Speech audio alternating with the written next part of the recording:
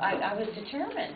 I wanted to have my baby and also sing all the nights we met with Luke Spazio, cello. And so she heard a lot of music when she was born.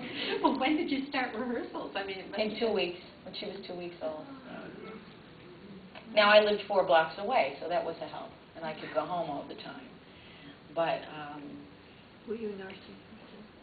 Oh, I was, yeah. No, I couldn't help it. It just came right out. That's very interesting because it went through my head, and I'm thinking, should I ask the question? The question this lady asked is, were you nursing? Well, I must have been telepathic with you because I didn't know I was going to say. No, the answer is yes, yes. But that's where the 4 blocks away became that very long. It became a show.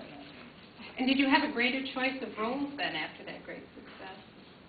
Oh, yes. So the doors opened for me after that, really, in a wonderful way. I don't know why. One doesn't... You can't predict these things that become important. You can't. And when you try to predict them, those are all the things that flop in a way. So I try to go with the flow and be very hopeful about everything I do and stay passionate about whatever... Every project I do is my favorite project. Now, how do you choose a role? What basis do you use for that?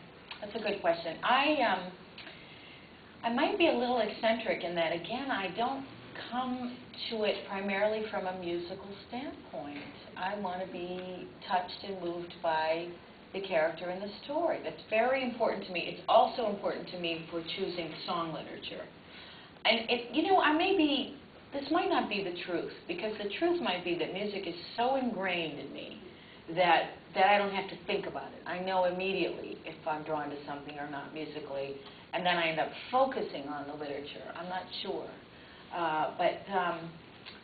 For instance, I chose Il Pirata when the Met said, what do you want to do next? And I said, I'd like to do a bel canto opera. And they said, well, what bel canto opera would you like to do? And I went through, which is, by the way, a really fantastic question to be asked. That's when the Met says something like that to you, you know you've died and gone to heaven. But I really looked through all of the repertoire, not everything, but Rossini himself wrote something like 30, some ridiculous amount of operas.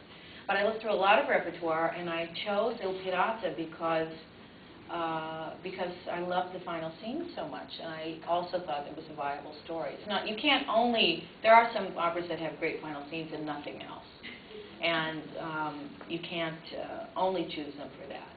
But I chose this piece, so it's a huge responsibility. It's never been done at the Met. The public, the public, and journalists and critics are going to pass judgment on this piece based on our performance. And it will have a future or it won't have a future on the Met based on our performance. So it's a little frightening. But wish me luck. Renee, how do you start preparing a role for performance? I mean, obviously you look at the drama, but you're going to do it now. And then so how do you start? Well, I learn the music all at once, the music and the text at once. If it's a strange language, I get a lot of coaching in the language. That's what I mostly coach. And I listen. I am a copious listener. I listen to all the historic recordings I can find, everything, to get an overview of style, to also get a sense of the history of performance history of the piece, and then from all